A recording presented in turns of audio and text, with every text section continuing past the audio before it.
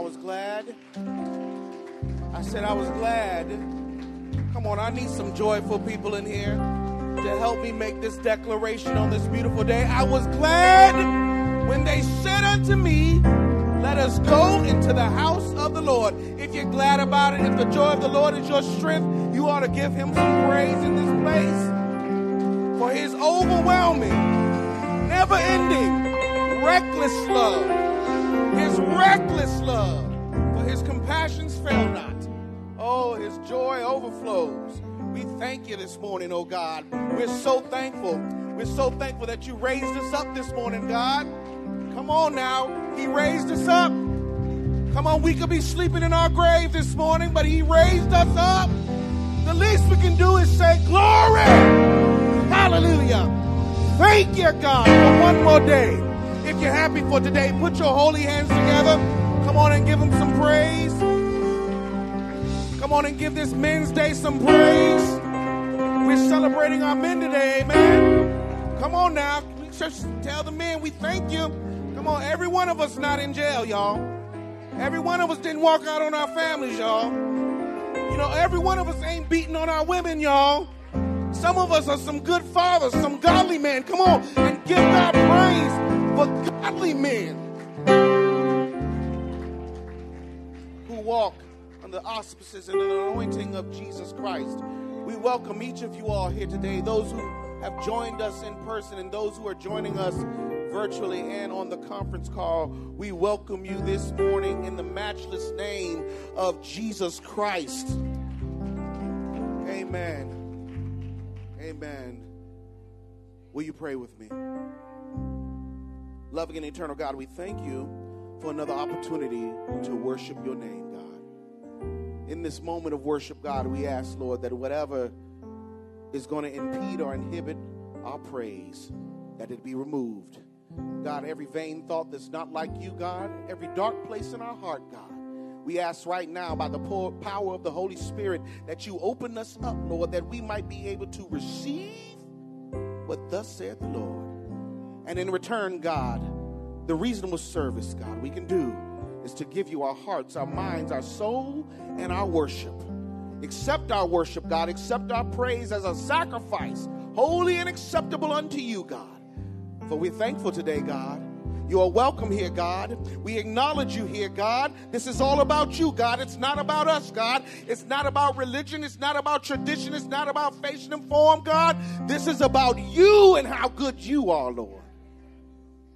So be with us today, God, as we lift up your name on high, as we lift our hands, God, our hearts, our voices, and our heads to say thank you. You're worthy. Is he worthy? You're worthy. Is he worthy? You're worthy. Holy Spirit, welcome.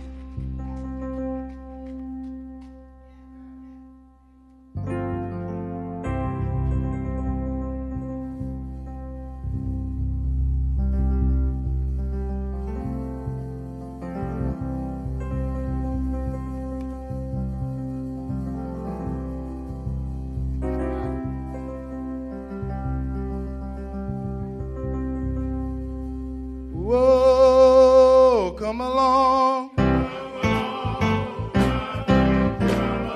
Hey, the boy.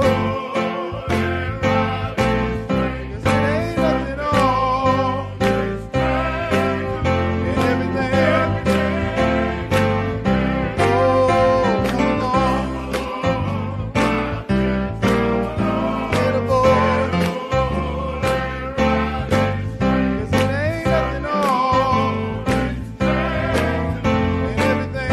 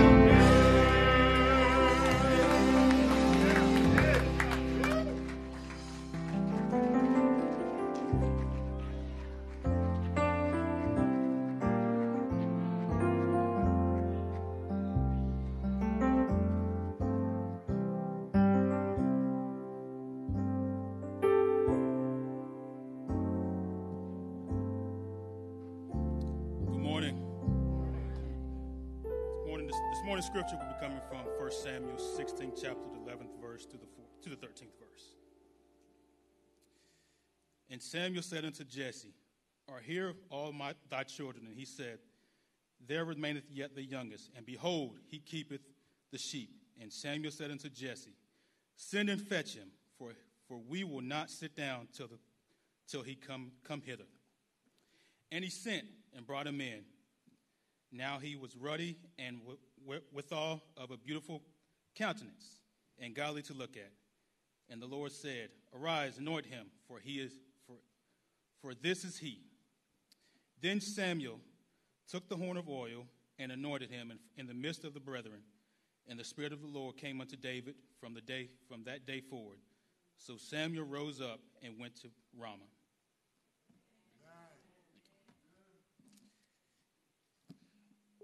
Let every head bow. Dear God, we thank you for bringing us out to the church one more time, Lord. Let us be able to fellowship amongst each other, Lord.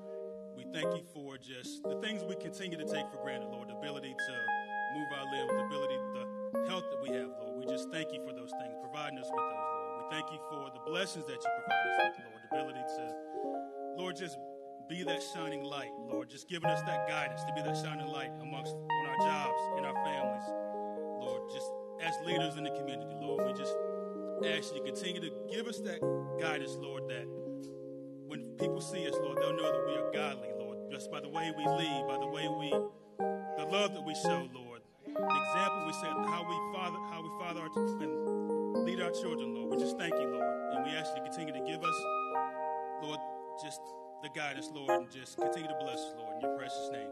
Amen.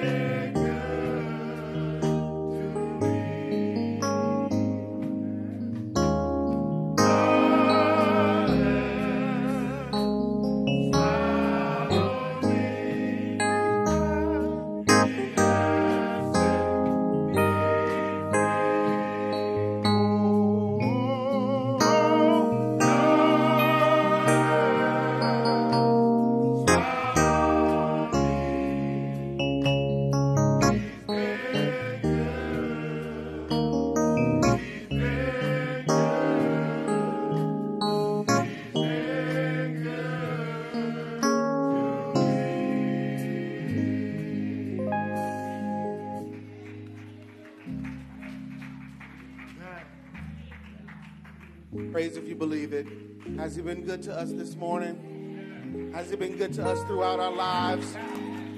For we serve a good God, a great God, an awesome God. Amen? He is so awesome, and his name is worthy to be praised. Good morning, Bazzel Creek Church family. So glad to be back before you all this wonderful Sunday morning as we acknowledge and we celebrate our men on Men's Day today. Amen? Come on and give them a hand clap of appreciation. I know we got tough exteriors and we don't like to show emotion all the time, but we need some encouragement and affirmation. Amen? Amen? I'm going to speak for them. They tough, they rugged, but I'm going to speak for them. I'm all in my feelings this morning. We need some affirmation. Amen? Some encouragement. So feel free to drop a letter in his lunchbox or to leave a note on the front of his car or something like that, or wake him up with a kiss or something. I mean, just let that man know that you appreciate, one, how he is a man of God. We thank God for each of our brothers this morning. We got a special treat for you before I do the welcome. We got a special treat for you today. I brought some of my very close friends here. We've known them so long, we do not judge or calculate the relationship.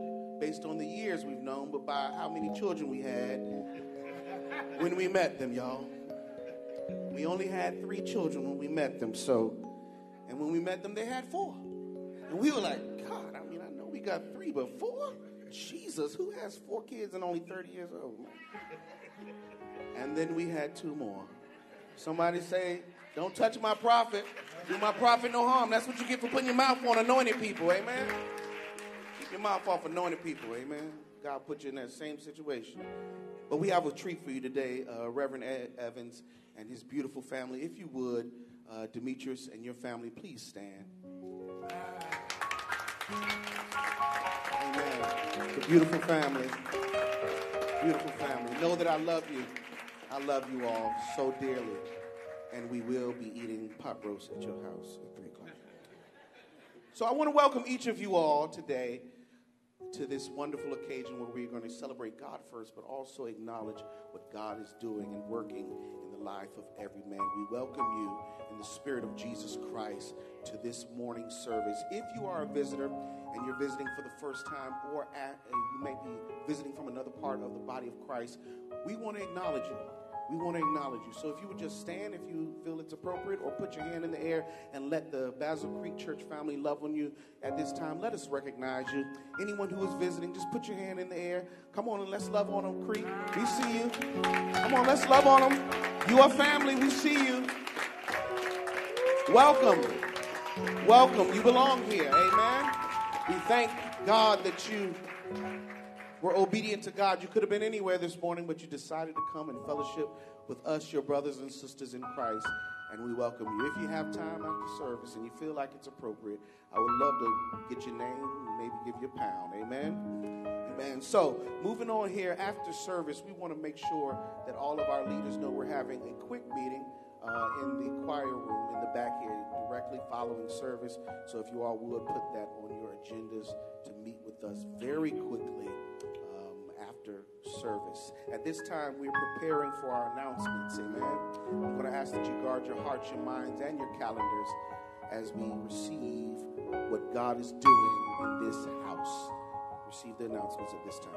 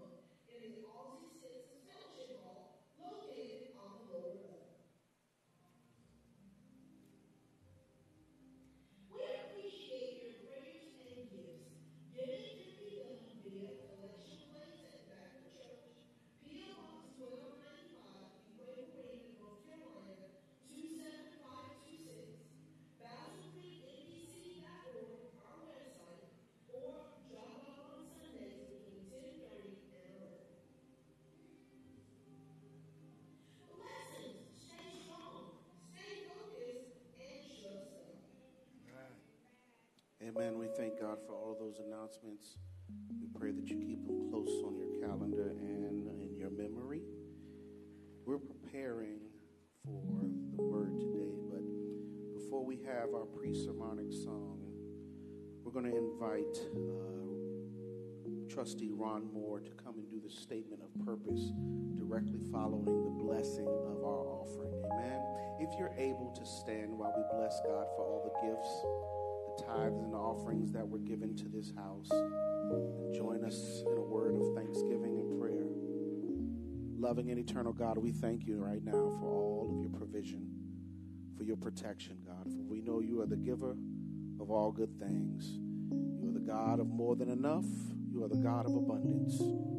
So allow us, God, to participate, Lord, in your creation and in your kingdom by receiving these tithes, offerings, and gifts, Lord, not as a sacrifice, God, but as our rightful service to you, Lord, so we might be able to feed the hungry, to clothe the naked, to give drink to the thirsty, God, to recovery of sight to the blind, and to preach your gospel throughout this land to the four corners of the earth.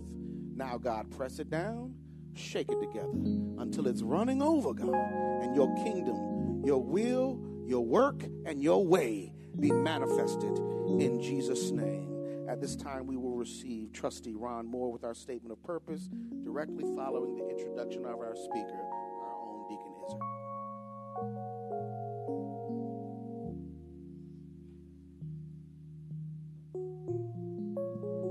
Good morning. Can everyone hear me? Can you hear me? Okay, good. Good morning again. Good. Why are we here today? I was asked to give the occasion, even though my wife dressed me like I was preaching today. I took the bow tie off in the car. So anyway, the occasion. Each year, black congregations of all denominations celebrate Men's and Women's Day. Usually, church committees choose an uplifting and inspiring theme for these opportunities to celebrate these saints in their congregations. For Men's Day, the theme usually revolves around becoming or being men of God. This central theme reflects the fact that God wants us to become and live as honorable men of God who reflect God's glory. What is a man of God? A noted theologian, Dr. Tony Evans, addresses this in a number of books and sermons. He says, a true man of God is a preserver of culture, a protector of community, a standard bearer, a provider of family, a champion of society to keep out evil and usher in good. Being a true man of God involves exercising authority and responsibility along with wisdom and compassion. A true man of God intentionally aligns his life, choices, thoughts, and actions under the leadership of Jesus Christ. A man of God understands that God never said a godly life would be easy. He said it would be worth it. Thank you.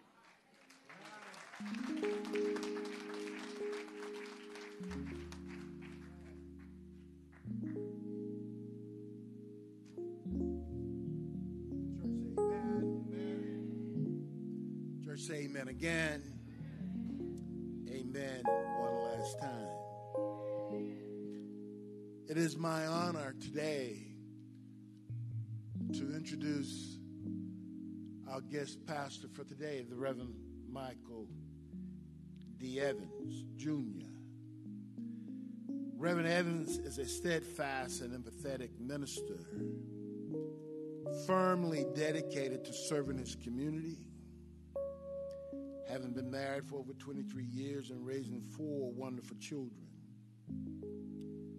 He possesses firsthand knowledge of both the challenges and rewards of building a resilient and enduring family. As a minister, Reverend Evans is firmly committed to helping others discover a sense of purpose and significance through their faith. His friendly and approachable demeanor has earned him the trust and admiration of those seeking guidance, support, and motivation. Reverend Evans' ministry is founded on the belief that everyone, regardless of circumstance, merits dignity, kindness, and respect.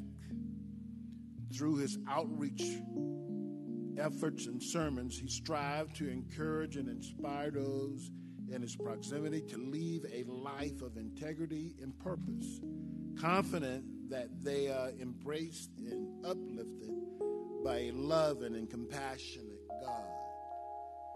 Michael D. Evans Jr., originally from Durham, North Carolina, is the first of three siblings and grew up as a courteous and soft-spoken young man.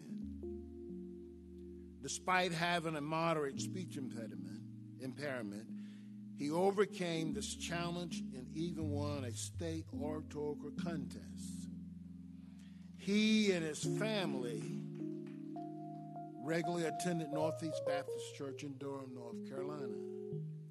Michael also attended Hillside High School, where he excelled in varsity basketball and baseball. After graduation, Michael pursued his Bachelor of Science in Electrical Engineering from DeVry University in Atlanta, Georgia, graduating in 2000. He later married his college sweetheart, Demetri Hubbard. After 2 years of dating, and they have been happily married for 23 years and having 4 children, Jordan 21, Justin 18, Sadie 16, thank you, and Christopher 15.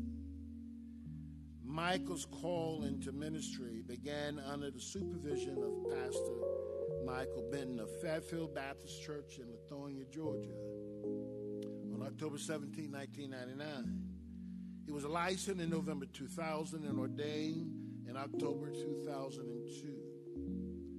During his tenure at Fairfield, Michael taught youth and adult Bible studies, led Sunday school classes, served in substance abuse ministry, and worked as a youth pastor.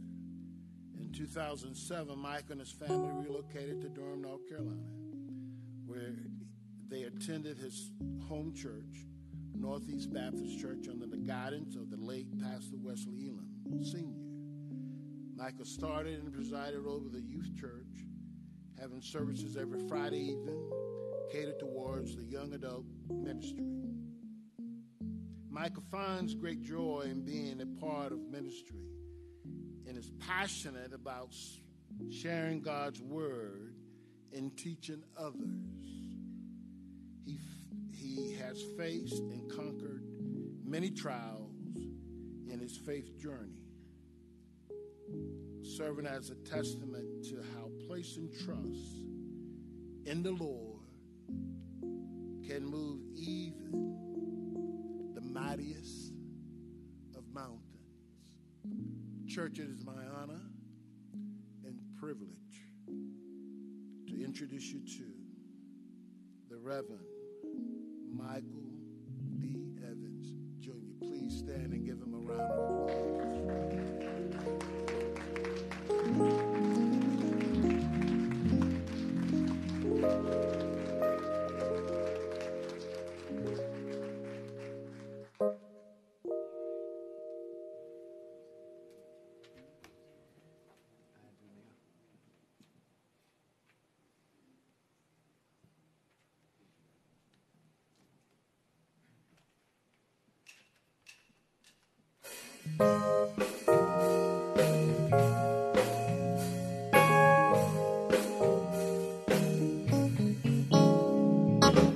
I've got so much to be thankful for all that you've done for me. For life, health, and strength, you put a roof over my head. You've been so good to me, yeah. I want to say thank you for all you've done for me. Not once, but twice, all of my life. You keep on blessing me, and I'm grateful for everything you've done for me. Yes, I am.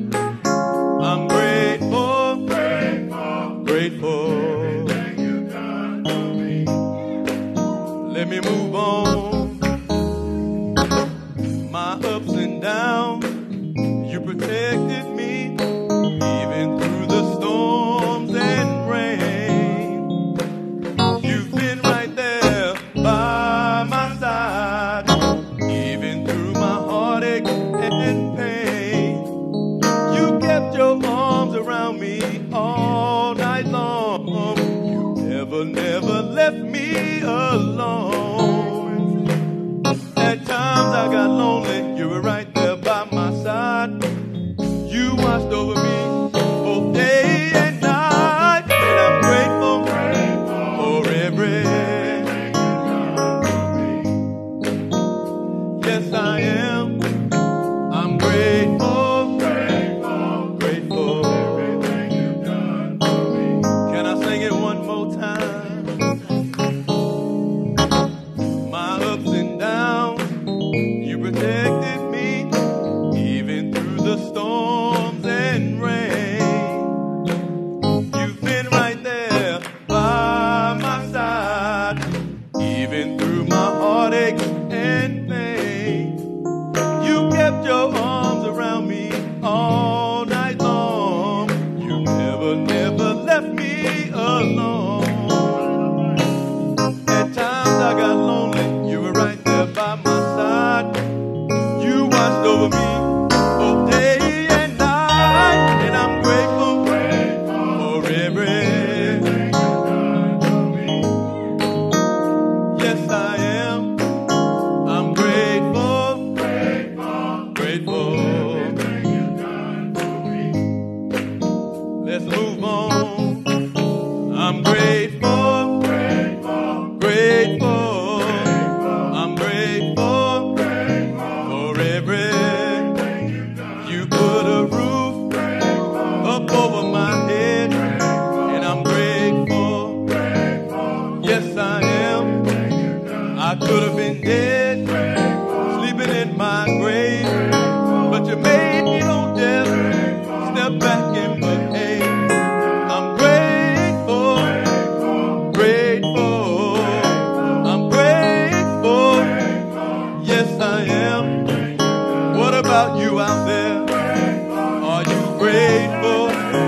Wave your hand if you know you're grateful. I'm grateful, grateful. I'm grateful. Yes, I am. I could have been dead, sleeping in my grave, but you made old death step back in my cave. I'm grateful, grateful. I'm grateful for everything. Oh,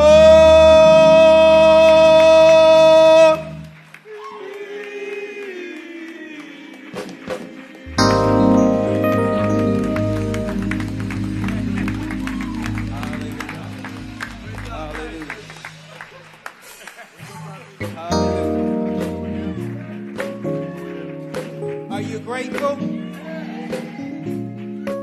Hallelujah, hallelujah.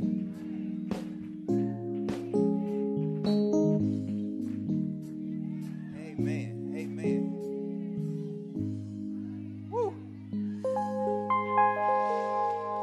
It's all right. Sometimes you need to tell people thank you. So many times we get used to where we are, used to what we're getting, that we forget sometimes that it could be some other way. Hallelujah, somebody. You don't have to have a house. You could be somewhere else under a bridge somewhere, but you're not. Hallelujah. Hallelujah.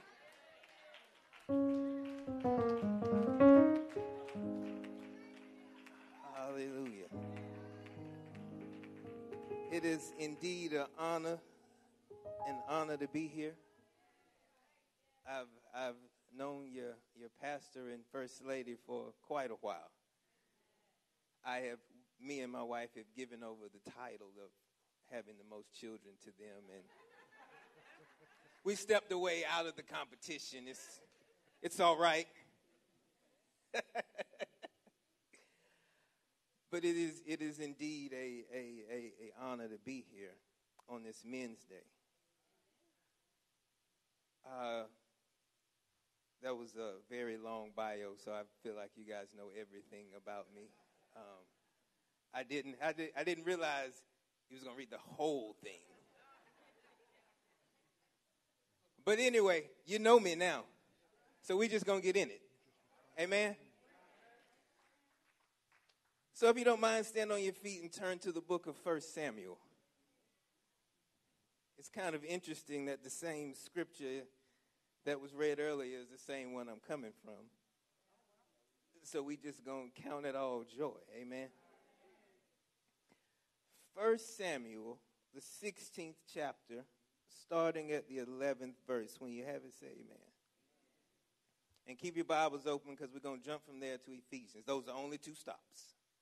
Only 2 stops. We're not going to go all the way around the metro area today. We're just going to go 1 stop, 2 stop. Amen.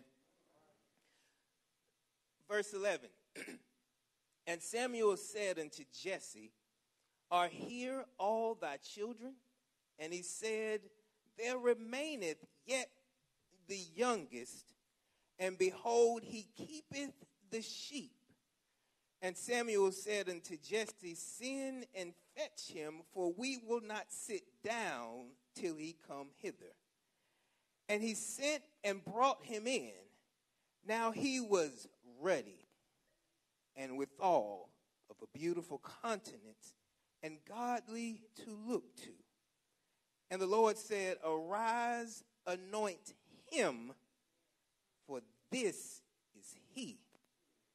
Then Samuel took the horn of oil and anointed him in the midst of the brethren. We're going to get there. And the Spirit of the Lord came upon David from that day forward. You may be seated. You may be seated. We're going to start there. The topic, what a king looks like. Now, we can immediately see here that God has gotten annoyed with Saul. Saul had one job to do, was to go and destroy everything, everybody, every person, every cattle, all the spoils. And Saul decided, you know what? We're going to kill some stuff, but the good stuff we're going to keep. Hello, somebody. And God got particularly annoyed with this because first you got to understand that he didn't want Saul there to begin with. But the people cried out, so he gave him a king. And now the king you wanted is also the king now that's not listening to me. So you know what? I need to move him away. Because the one thing I'm not going to do is let somebody else distract my people from where I need them to go. So Saul, your time's up. And then he sent Samuel, I need you to go get my king. So he ends up at the house of Jesse, and Jesse brings forth all the men that he thinks should be king. Hello, somebody. The ones with the broad shoulders, taller than 6 feet, good countenance, strong, looks like they are king material. How many of us know we still do that? Hello, somebody. All you got to do is be on social media long enough to know that there are so many different criteria needed for somebody to be categorized as a king. But now watch. Samuel's looking, and he still hasn't got the okay from God. And he turns back to Jesse and like, surely God wouldn't have sent me all the way here for this. Because, yes, all of them look like they should be. All of them dress like they should be. But it's still something missing. And he turns to Jesse and goes, is this all of them? And Jesse goes, what he's not saying was, you mean the one I really don't really think should be king? Because if Jesse thought he should be king, he would have been here. Hello, somebody. So it's not always the one that you think should be king is the one that ends up being king. So one of the first things you need to identify here is David was working. Oh, that's the first thing you need to understand about a king. Hello, somebody. That a king is working.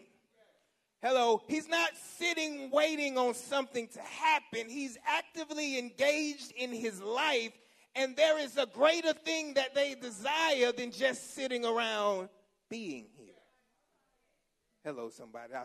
I'm going to preach by myself. That's fine.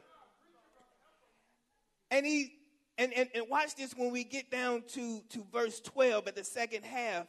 And the Lord said, arise, anoint him. It's something about when David got in the room that God was like, that's it. And understand, he's not the biggest, probably the shortest, the smallest of all his brothers. The dirtiest one. Hello, somebody. The dirtiest one. The dirtiest one. The one that don't look like he should be king. There's no suit on him. There's no lavender fragrance coming from him. He smells like the dung with the sheep in the field. Hello, somebody. I know where I'm at. I know y'all know what dung is. Hello, somebody. So he smells, he's dirty, and yet God says, that's my king. So it does not matter what it looks like, what it smells like. God has seen the inside of this individual already, and y'all are still stuck on the fact that he's out there with the sheep. God's not concerned with where you are and what you're doing. He has a call and a purpose, and I will call you out of the dung with the sheep and put you in the kingdom. But the problem is that we want to see the king all the time. If he doesn't have the money, doesn't have this big extravagant mansion, doesn't have the good looks, not over 6 feet tall, not broad shoulders, because that's what we all think we want. Hello, somebody. But in actuality, that's not what you need. There has to be a place in your life when you get to understanding the want and the need. Hello, somebody. Well, we all got a bunch of wants. Don't we? Some of you right now got stuff you want now that you're ready for this to be over so you can go get the thing that you wanted. But we are all wired that way. Our society has made us all consumers and not builders. Watch that. We are consumers, so we're always focused on the end result. Oh, God, that was good. Consumers are always focused on the end. Builders are always focused on the beginning. Because I know that there is an end, but understand right here is the beginning, and it don't look like what a consumer may want. But a visionary will see the end from the beginning and the beginning from the end. It's not a shock. But watch that. Watch when you go to a store. If you're going to pick out something, you want to make sure the box looks good, make sure everything looks right. But this one over here, the box may be a little broken, a little discarded, but the contents inside the box will be just fine. But you know what a store has to do? They got to discount this one because it doesn't look like this one. And we know that people won't spend the money if the outside doesn't look like they want it to. The box could be empty. Hello, somebody. The box could be empty and you paid full price for a faulty product, but over here the box was damaged, but your product is good. And yet we're so caught up on what it looks like on the outside that we don't even give it the opportunity to see if it actually works. Hello, somebody. And so now David arrives. You got to understand this. Ooh, there we go. David arrives. And God says, that's the one, anoint him. Now, he didn't ask, put him into another room. Take him somewhere else. But I want Jesse to see, And I want all the brothers to see that what y'all were looking at, it didn't matter. And so now I'm going to anoint you in front of everybody else who did not think you were good enough to be here. This is what a king looks like. This is what a king looks like. Not concerned with everything else. Because we follow when David gets into actual conflict, everybody else is scared. But David is like, who is this that dares put his mouth on my God? Everybody else is scared of Goliath. And David is yet standing here like, who is this cat running his mouth? Am I the only one that hears this? These warriors all around, everybody's ready, but everybody's afraid of Goliath. And this is what you got to understand about a king. When the purpose is set forth, who cares about dying anymore? Watch this. Consumers are focused on how can I get the most all the time. And yet the builders are focused on how can I create something that does not end. Watch God here. Watch God. God put a king here that he could trust that would keep going past what everybody else was thinking. They were looking for a king. God had his eye on a whole lineage. And you got to understand where you are now is a result of the people that came before you. Hello, somebody. And if where you came from was not great, then it is a direct correlation of how you come up and then where you go. So you have to understand where you start has a direct impact on the direction that you're going. And so when God looks at this ruddy individual, he's not just looking at a king, but he's focused on a lineage.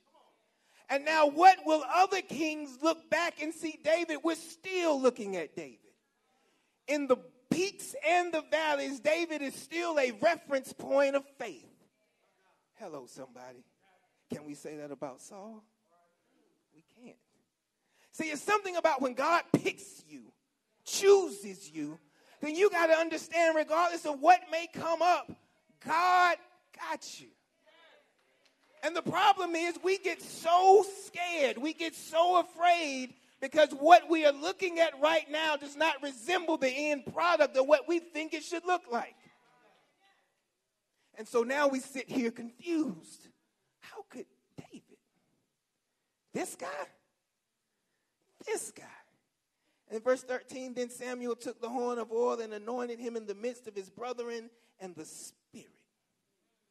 Spirit of the Lord came upon David from that day forward. Ain't nothing you can do about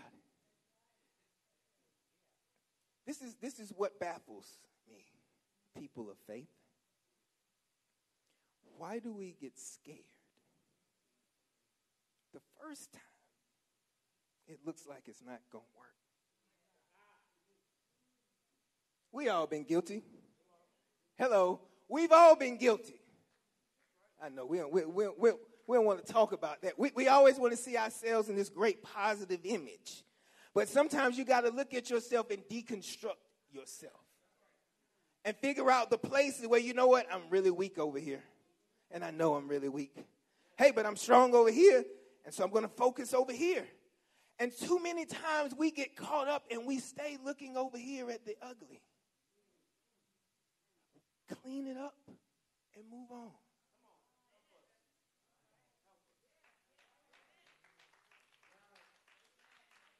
But too often we want to let that ugly box sit over there. And we don't want to touch the ugly box because we already have it in our head that one's not going to work. Something must have happened to it because the box is broken. The box is cut. But if any of y'all ever worked in retail or known some people, not any of us, that would damage a product just to come back and get it on half price.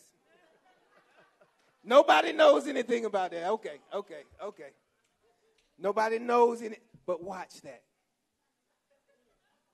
I know y'all laughing because you know. And you have discarded that one that somebody intentionally made it look like it wasn't what you thought it was going to be. And so what we need to be focused on is what are the contents of this box? What are the contents? Because that's what God is focused on. God is focused on the contents of the box. That's why when David walked in, it didn't matter who else was in the room. God knew that's the contents of what I want. That's the person that I want. That's the one that I need. That's what my king will look like. Now watch this. We understand what he looks like. Because see, this is where it gets good. What is a king supposed to do? Because I see it all the time. Everybody's my king, my queen. All this stuff is on all social media everywhere. Everybody's a king, everybody's a queen, but everybody's not.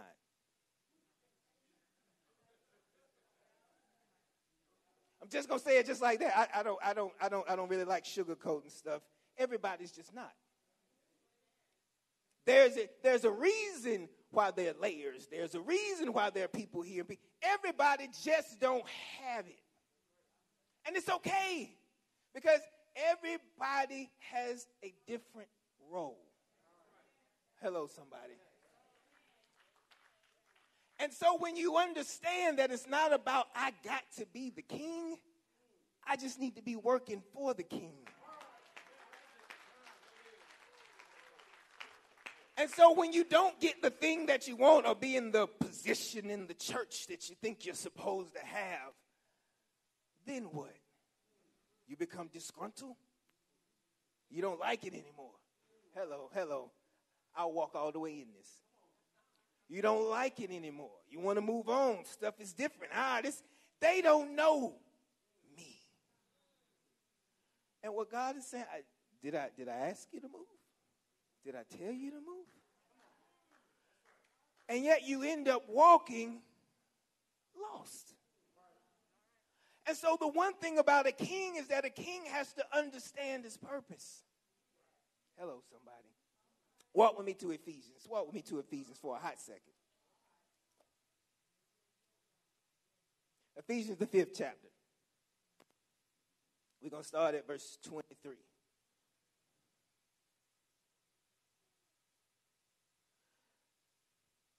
So watch this. The first thing about this king is that he must be a priest of his house. So understand right here in verse 23, it says, for the husband is the head of the wife, even as Christ is the head of the church, and he is the what?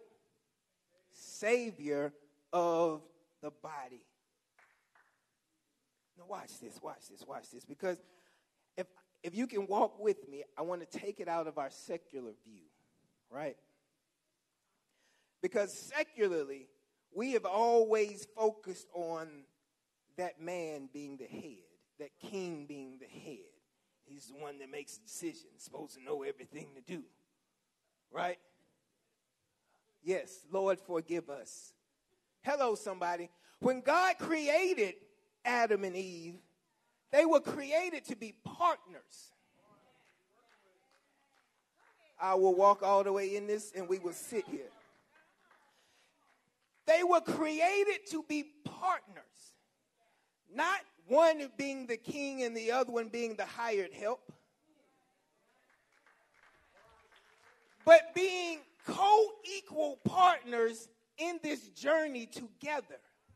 And if you look at nature, this is one thing I've become fascinated with as I've gotten older, is watching National Geographic and watching how the animals who are, quote, less intelligent than us function. It was one I remember. I don't remember the name of the fish, but it was a fish.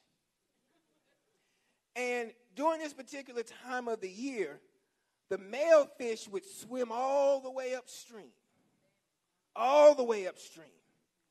And what the male fish would do was begin to pick up pebbles and pick up pebbles and stack them and stack them and stack them and stack them. And there were other male fish around, and everybody's trying to make a stack.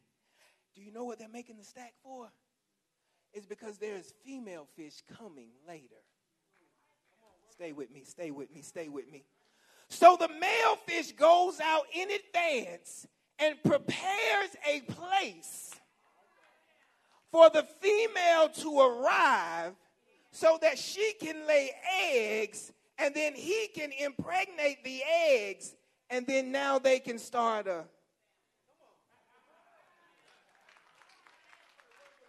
But now watch this. When the fish was stacking the boulders together, I'll call them boulders, little pebbles. When he was stacking them together, there were no females around. But he knew she coming. And so when she comes, I need to be ready. And so the entire time she's not here, he's working. He's building. And you know what happens when the female comes? I thought this was so interesting. Is that when the female comes, she has all these places to choose from. But the one who's been working on his house, she's like, okay, that one. I'm going to come right here. I'm going to be right here. Then the other fish come, the other females. And it's interesting that if you didn't have anything prepared, you know what you didn't get? You didn't get no woman. Because you weren't ready. Hello, somebody. So the first thing about this king is that he understands that he has to have his space together. He got to have his stuff ready. Hello, because watch this. We may be the head, but she the gift.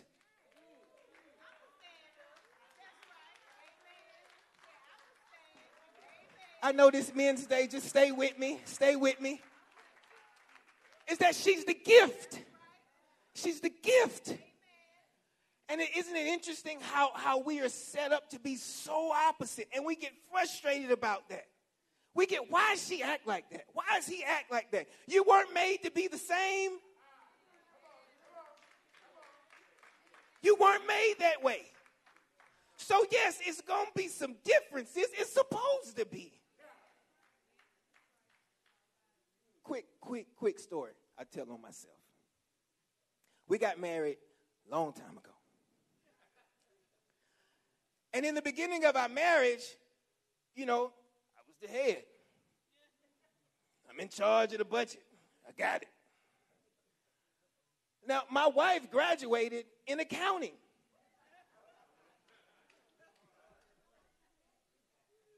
That's funny to all of y'all, and you got it that first time, right?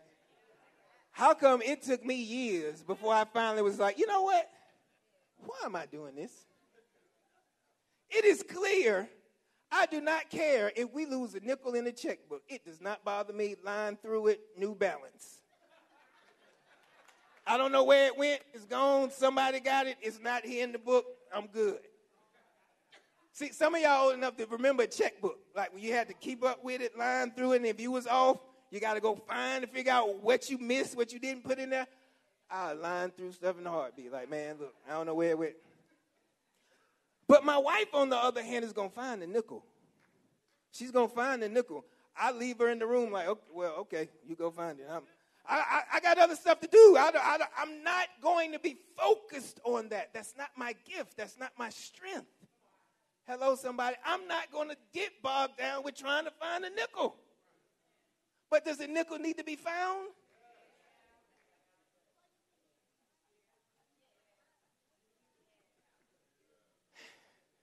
Let that just sit right there. The dumb stuff we do because we're not really paying attention to what we should be doing.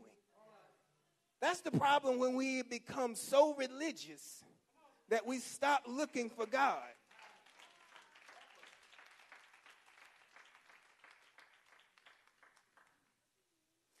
And he says, watch this. Love your wives even as Christ loved the church.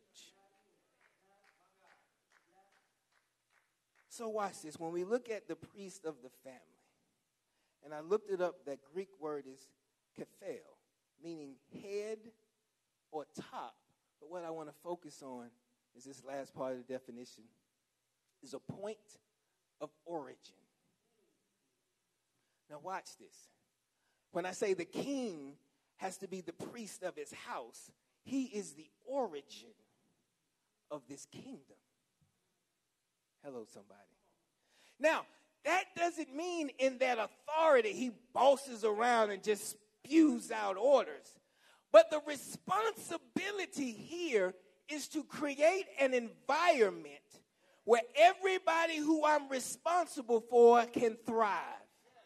So as Jesus broke it down, let the greatest of you be that minister, be that servant, be the one that is serving everybody that he's supposed to be in charge of.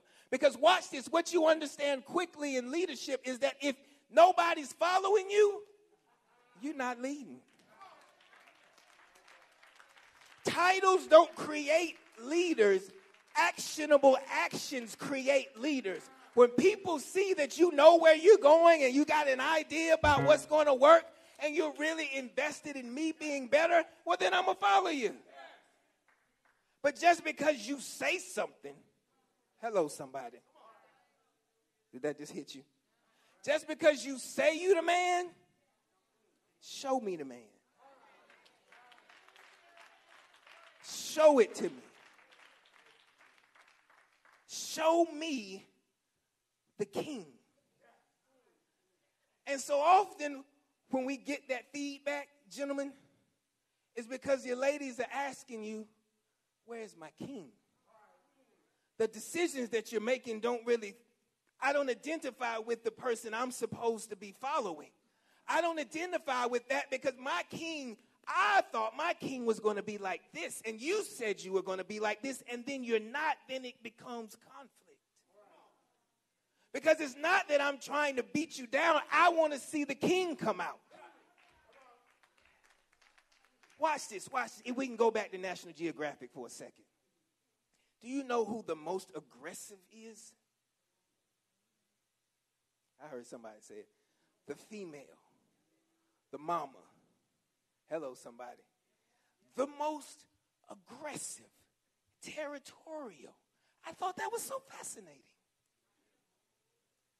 It's like, yes, the king, we were looking at lions. The king really doesn't get up until it's time for him to get up. He doesn't. The females in the pride go do the hunting. When he comes hunting, it's big game time. Hello, somebody. When they're going to get the big stuff. But watch the women go gather and bring back. Watch this. That's not a little thing. In our society, we have regulated that to being that of no importance, of no regard. But watch this. This is what we were created to do. And in every single situation in nature, when the male gets to the adolescent, he has to leave. Whether it's lions, whether it's elephants, whatever. The females will stay together. That male has to leave. Because he has to go create his own pride. He has to go be a king somewhere. You can't be a king here. This is your daddy's kingdom. Hello, somebody. Boy, I wish you got that. This is your daddy's king. You can't be king here. You have to go get your own. Hello, somebody. And in order to get your own, you have to be found worthy. Because watch this, even in nature, the females go after the one who knows what's going on. You know why? That's not a bad thing. But watch this. She is focused on the kingdom, the offspring, the ones that she has to take care of. So what in nature, what she's looking at is the strongest one to protect. Oh, can I go deeper here? Can I go deeper here? So when we look at it in our realm here, women aren't gold diggers. They're looking for somebody who can provide and protect your kingdom. Oh, boy, that's hard there. That's hard, but it's fair. It's hard, but it's fair. And so when you're in here now and you're looking at this and you're like, wait a minute. When I'm looking at the lion, they are looking at, because, you know, the males got to fight. They cut up each other, beat each other up. And whoever's the last one standing, that's the one who gets to mate with the females. And the females are fine because that's the one who has proven himself to be the dominant one. Hello, somebody. Who is now able to take care of my puppies so when they get big, they have a chance to be big. Because what happens is there are stray lions that come. Hello, somebody. And if the king, when he fights that stray lion, if the king loses, then that stray lion now becomes the king. And you know what he does with the pups? He kills them. Lord have mercy. Do you understand your position, sir? When the stray lion comes, he's coming to destroy your entire kingdom. And the reason she chose you is because she understood that you would fight till the death to protect us. And see, what's happened is we have distorted our roles into where we don't see the actual gift in the other person. We take the thing that is a positive and then turn it around and make it a negative on that individual. I wish you stay with me. Stay with me. How much time I got? I done lost. So now, watch this. And it says, therefore, as the church is subject unto Christ, so let the wives be to their own husband in everything. Now watch this. Read me one more verse, 25. Husbands, love your wives even as Christ also loved the church. And that last part right there. And gave himself. And gave himself. So watch this. The second thing is that he's a protector. The first thing, he's the priest. The second thing, he's the protector. Why is that so important? Because when we look at the church in Christ, what he's trying to do here is show you the illustration between husband and wife. Now watch this. When Christ was here, the disciples followed. They saw the works. They followed. No big deal. But now when works aren't shown, doubt arises. Then now following becomes harder because I don't see the Christ. So now watch this. What is this king a protector of? Watch how God always has protected the church. And so when we break this down, a woman's number one need is security. I know. It is. She wants to be secure in her emotions.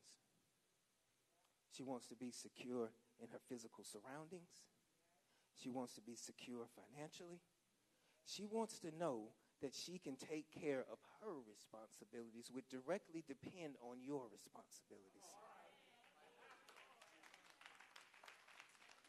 These things aren't opposite. They actually work together. They create a harmonization. When these things are secure, then now what you've always wanted is your peace. And now your peace is available because these things are secure. Hello, somebody. I don't know if you caught that. When you want peace, is she secure? Because if she's not secure, look at there. Everybody's back. Everybody's back with me now. You with me now? Because if there's no security, there will be no peace. What you want more than anything is your peace. Hello. I'll say it if they won't. They do. Just to watch the game and know everything is all right and I can just sit here in peace. You know what? One of the things that we search to do is to be able to do nothing. This is why we work hard, so we can get to a point in the day when I got nothing to do, nothing else to do, I'm done. Hello, somebody. And when we can get to that point in the day, we are excited. Because when we got up, we had a list of stuff to do, and now when we got it all done, I can sit down. Hello. But if there's no peace, if there's no security, then my seat is not going to be there that long.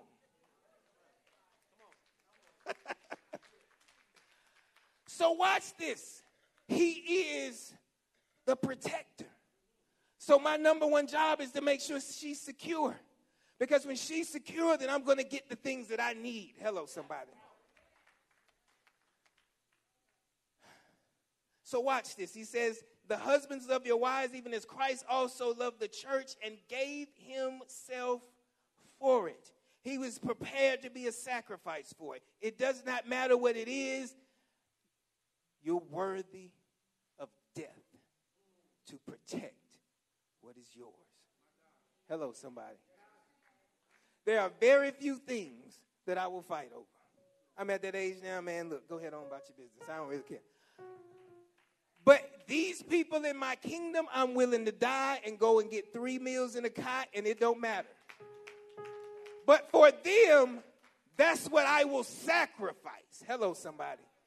For you, maybe not so much. You're not my kingdom. Hello, somebody. But for my kingdom, this is what I'm prepared to do. And so, same way, likewise, as Christ was prepared to give himself for the church, this king has also got to be prepared to die for his kingdom. There has to be a focus in your spirit that I will give this kingdom everything that I have. This is mine. And you just don't understand what we will do for the respect of mine. Hello, somebody. You have never seen 2 kings get in an argument or a fight about one not loving the other one. Never seen it. But I've seen a bunch of men get in fights over disrespect. Oh, boy. Here we go. I knew it would get quiet when I came here. So now men understand in respect. Kings understand respect. Hello, somebody. And so if I am respected now, then I am more apt to do everything that's needed to do around here. Hello, somebody. Men need affirmation. Oh, boy, y'all done got quiet. I told you. Now, y'all, when I was on the men, now y'all were up, standing up. Now we done made a turn, and now we get quiet. Hello, somebody. Because these are the things that a king needs. Hello. When you say, man, why is he asking me to do this? I get so annoyed with this. It's just the respect. I just want to know that you love me. And yes, it's weird. I get it. But when you see the passion come out, then that does something to us. Like, you know what? She really down for me. All the way. What you need, baby? I am giving y'all the exact thing you need to be doing. It is that simple. It is so simple. What you need? Okay, I got it. Is that all you needed? Okay. Because why? That affirmation is coming in. That love is coming in. That respect is coming in. And when those things are there, there is nothing this king won't do. Hello, somebody. Go and work 2 and 3 jobs trying to figure out how to make stuff work. Why? Because I got to protect my kingdom. So watch this. Keep going, keep going, keep going. I love when we get into this next verse. And in verse 26, he says, that he might sanctify and cleanse it. What does that say right there? So watch it again. Loved the church and gave himself for it, that he may sanctify and cleanse it. So there's still work to be done. Too many times when we get together, we think that this is it. You're just getting started. People be so excited at the weddings. Oh, it was so beautiful and all this. Like, baby, you just getting started. You ain't even hit nothing yet. Hello, somebody. But there is a continual development that is going to happen. Hello, somebody. Where you started is not where you end, but watch this. He said he had to cleanse it, to sanctify it. So what it means was when they got together, they weren't perfect. That God still had some work to do with the church before the church could be what it needed to be. And understand that iron sharpeneth iron, and the two of you are co-partners, so there is going to be some conflict. King, but you control the conflict. You control the escalation of the conflict. You know why? Because you're the one in charge. Watch this. You can be angry as all get out. But if you start talking like this, what's wrong? Why are you upset? I'm not going to get upset because you just threw a jab at me. Something else obviously must be wrong because I didn't do anything for that. What's wrong? What's the problem? And see, if I don't respond in an angry way, watch this. Because I already know who got the authority. I'm good with that. I know if I needed to flip this place over, I could. Hello, if I wanted to break stuff, I could. If I wanted to punch the wall, I can. But what I want is resolution. I want my peace. And so we can stay focused long enough because the problem is the problem. Hello, write that down. It's not me and you. The problem is the problem. Hello. And when you start throwing out at each other, you're the reason I don't have this. Wait a minute. He's not the problem. The lack is the problem. So let's the two of us together work on what we're going to do about the problem. Because when we start throwing it at each other, then now we're arguing, and now what? Now we both losing. Hello, somebody. And so when we get into that place now, is now we are going back and forth, and now there's no peace, there's no security, and now you know what? Everybody's ready to go. Hello, somebody. Because we live in a society now where it's okay to leave. Hello, somebody. There is no more, I'm going to stick it out. And the problem is we make these decisions based on how we feel. But I don't feel like paying my mortgage every month. But you know what I find a way to do? To pay it. Hello, somebody. Because I know the consequences are if I don't pay it, I don't have a place to stay. Oh, boy, stay with me. So now if I don't work on this thing here, then now I won't have any place of peace. Hello, somebody. So when we're looking at Christ's relationship to the church, he did everything to make sure the church could now thrive, even giving himself for it, so now the church could have the grace now to go. Oh, boy. That he might sanctify and cleanse it with the washing of the water by the word, that he might present to who? To himself. A glorious church.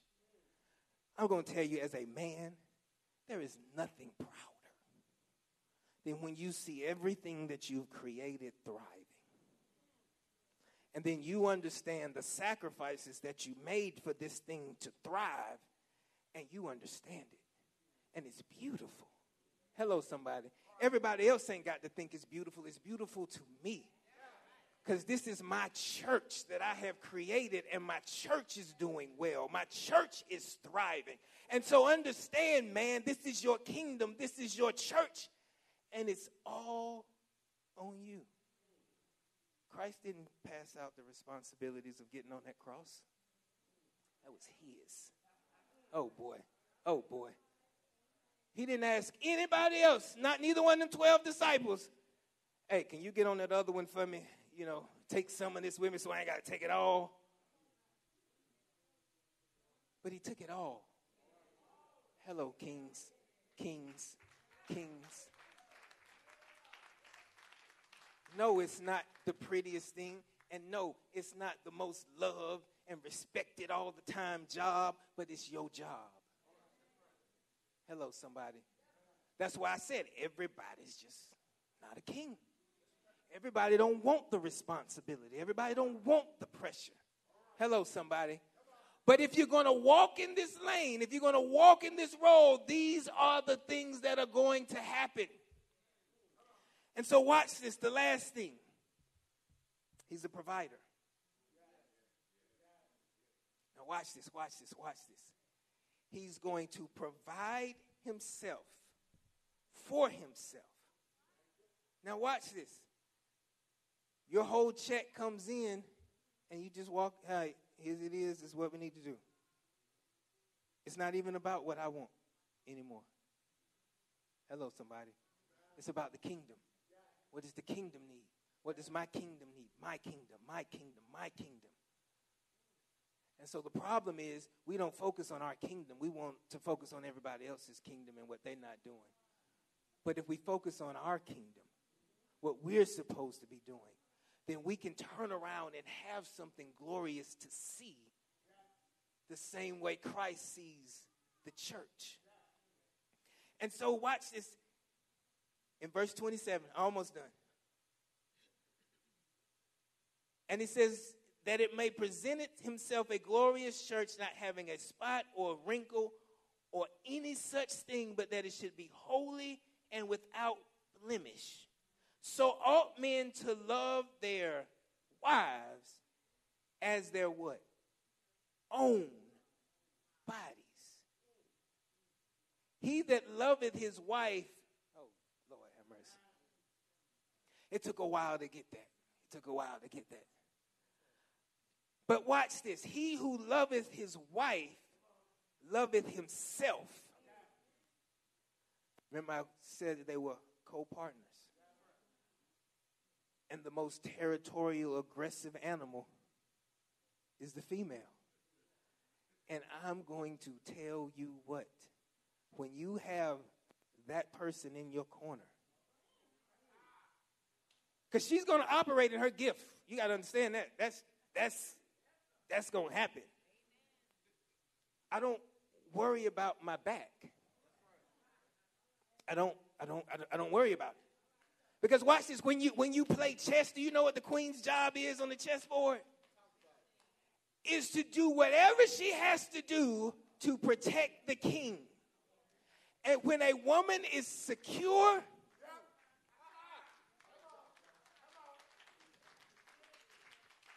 you ain't got nothing to worry about. Because what you're not seeing, she's already there.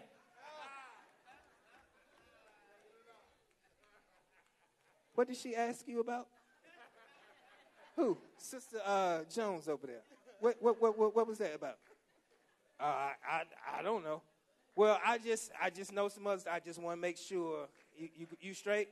But she already knows something else that you don't know and you don't need to know right now. Hello, somebody. But just understand when I say I don't want you over there, just come with me. It's the reason. Oh, boy, that's hard right there. That's hard right there. It's the reason. It's a different set of games that's going on. So understand that she's seeing something that you're not, and it's okay. So do you get to the point, all right, babe, well, I'm with you. I don't know.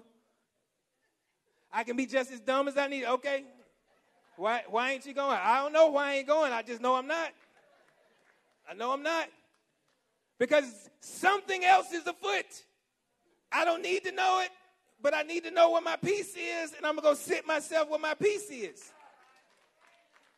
Hello, somebody. Because why would I hate myself? You see how we do that? We hate ourselves just to show that we can do it. Why? Why? It gets very simple when you pull it all the way back. It's like, you know what? That really don't make any sense. I'm going to go do this because I can, but then she's going to be mad because it's something else I don't understand. And then now I'm not going to figure out what she's mad at for at least another week. So I'm just going to be sitting here quiet for a week, and then I'm still not going to know what happened, and I don't know anything. So now you're going through a whole week with no peace, trying to figure out why you ain't got no peace. And the thing was so clear in the beginning, all you had to do was come over here and sit down.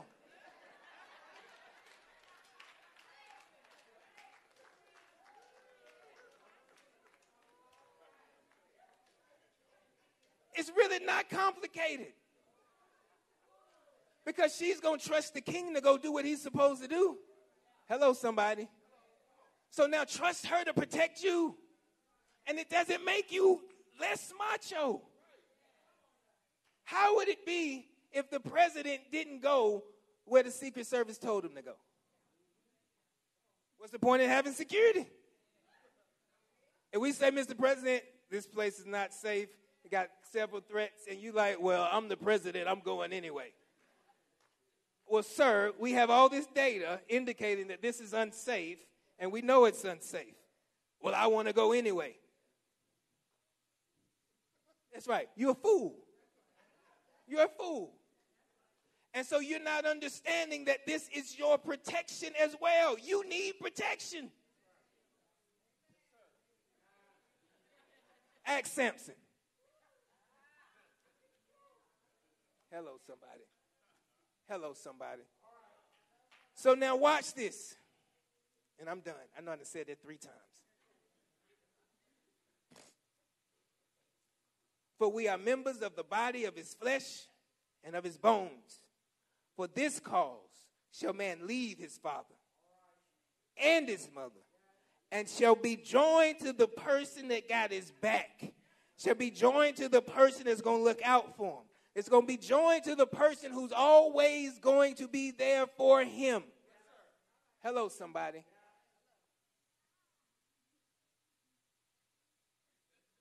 And until this, the two shall be one flesh. And at the end of the day, the most important thing the king needs is his queen. Because understand, if you're not leading anybody, then you're just walking by yourself. And so if you're walking by yourself and nobody's following you, then can you really say that you're leading? Because watch this. When you create the environment, people stay. People want to stay. People want to give because they see that this is what I'm working on. This is worth it. Hello, somebody. So when that king is first the priest, he's the protector, and then he's the provider, and now that queen can sit back and do her job now, which is make sure that king has everything he needs. Hello. I'm done. Because you need to realize that the two need each other. And so often we keep running around acting like I'm independent. I am not independent. I refuse. I don't want to be independent. There's enough stuff I don't feel like doing. Ask me the last time I went and bought my own clothes. No. You figure that out too. Well, if she said it looked better, then it must look better. I'm rolling with it. Let's roll. I ain't got time to think about that. I got other stuff to do. Hello, somebody. Amen. The doors of the church are open. I'm done.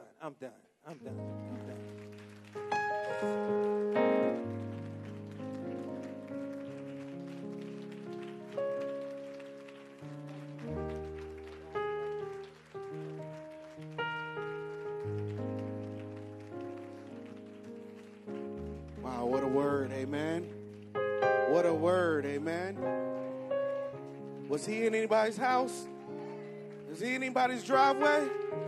He came all the way up to my master bedroom, my goodness. Come on and thank God for the cleansing, for the conviction. Oh, the cutting, Lord. We thank you for the cutting. But you're not going to leave us there, God. You give us time to be transformed into the men, the kings and queens that God has called us to be. Give this man of God appreciation and love with your hands and your voices for rightly dividing God's word and giving it to us just like God wanted us to have it. Now you ought to turn to your neighbor and say, now what? What you going to do with that? We want to open the doors of the church at this time for all of you all who need a relationship with Christ. Who needs a relationship with Christ? Raise your hand. I thought everybody's hand would be up.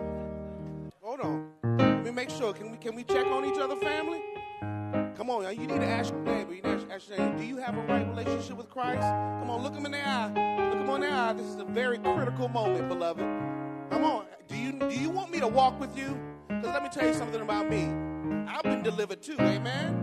All right? Everybody from the pulpit to the door, the ceiling to the floor has sinned and come short of the glory of God. So you ought to check on your neighbor right now. If you say you love them, if you say you're moving with compassion, and make sure they have a relationship with your Jesus. Is there one? Is there one? We'll wait on you. We'll walk with you. We'll come meet you where you are. That's how critical this is. If you want to rededicate your life, if you want to be baptized in the cooling waters into the family of God, this is your opportunity, beloved. Won't you come? Won't you raise your hand? Won't you stand? Won't you allow us to love on you and to escort you into the destiny that God has called for you? My final appeal this morning is to welcome all of you all that have been looking for a church home. Amen. You've been looking. You've been perusing the internet. You've been to 50-11 churches. And now you are here. God says you are home. You belong here, beloved. This is your home. Is there one who wants to join the Bazzel Creek Missionary Baptist Church family? This is your home and you belong here. Let us work with you. Let us love on you. Let us pray for you. Let us serve you. Amen. As we go down from this experience, it is our custom to lift up all of our beloved sons and daughters of this ministry and of Zion who are... Okay, come on, brother. Come on. It's Bryson. Yeah, this is my friend, my new friend, you all. Tell him your name. Bryson. Bryson.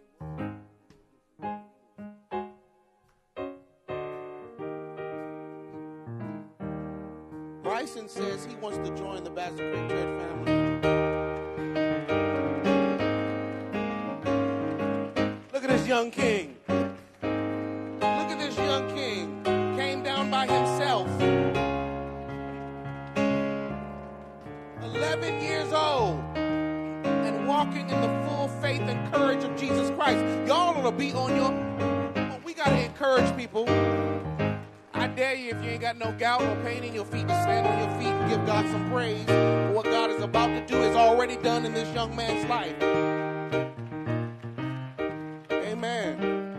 Amen. We're going to welcome him into this family. We're going to pair you with the right. So come on and give Bryson a hand clap of appreciation for obeying the Lord. Obeying the Lord. All right, we'll get with you, Bryson. Right hand of fellowship after you've completed all of the necessary protocols for the church, okay?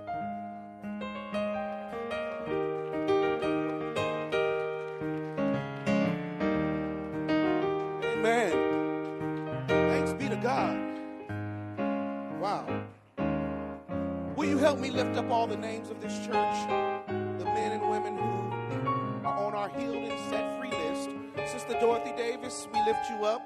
Sister Texana Washington, we lift you up.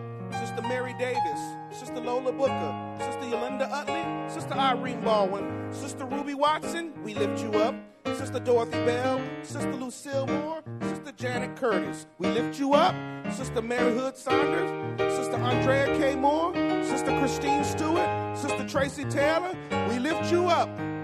Sister Sandra Gray, Reverend Clara Patterson, Sister Jean Hedgepeth, Sister Karen Williams, we lift you up. Sister Dorothy McKinney, Deaconess Margaret Green, Deacon Catherine Jeffries, Brother Tommy McLean, and Brother Thomas Spence, we lift you up. Brother Alvis Walker, Brother Tony McDowell, Brother Robert Jones, Deacon Oscar Steele, Deacon Jimmy Evans, Deacon Carl Tony Wilson, Brother William Hodge, Brother Larry Norris, Brother Justin Marleek Hodge, Brother James Turk Sr., Brother Lamont Parton, Brother Dennis Slade, Deacon Sam Wood Sr., and Deacon Frank Reynolds. We lift you up.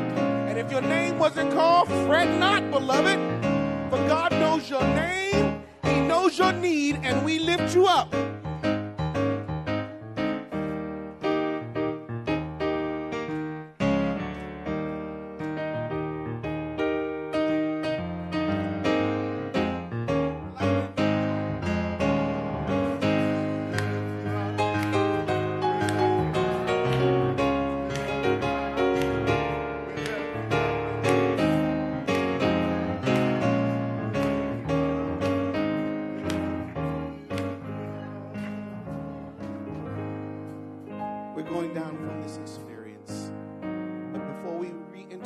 Mission field, receive this benediction. Now the God of peace that brought again from the dead our Lord Jesus, that great shepherd of the sheep, through the blood of the everlasting covenant, make you perfect in every good work to do his will, working in you that which is well-pleasing in his sight, through Jesus Christ, our Lord and our Savior. Amen. And the people of God said...